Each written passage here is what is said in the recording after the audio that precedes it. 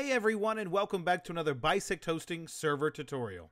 In today's tutorial, we're going to go over how to add a map cycle to a Counter-Strike 2 server. This allows servers to automatically have the map switch at the end of each map.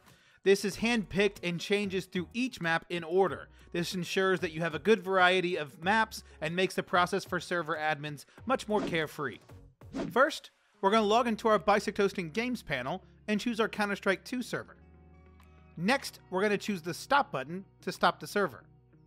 We will then go to the Files tab, and we are going to enter the Game folder, then the CSGO folder, and then we're going to choose the Create button, and in the drop-down menu, we're going to select Create File.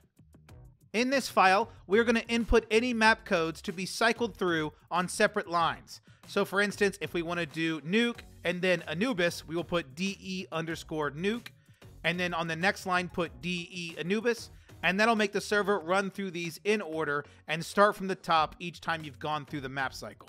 On screen are all of the map codes for each map.